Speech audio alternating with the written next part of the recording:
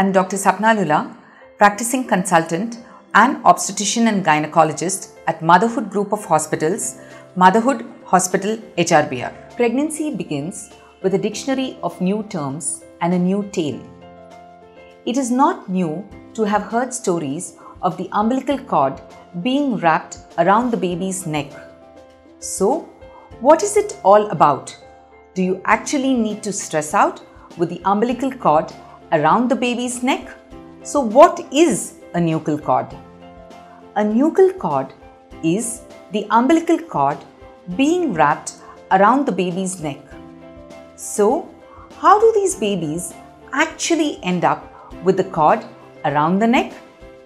It is not new to all pregnant moms to essentially know the fact that these unborn babies in utero are tiny acrobats, with their excessive movements definitely being a factor for getting the umbilical cord around their necks.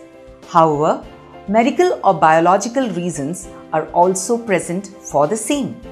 This could be insufficient Wharton's jelly, presence of excessive amounts of amniotic fluid, an abnormally long umbilical cord, or multiples or twins. Although worrying about the umbilical cord being wrapped around your baby's neck is often a concern to many a mother, as often as it happens, it rarely causes any problems. Hence, umbilical cord being wrapped around the baby's neck does not lead to adverse perinatal outcomes.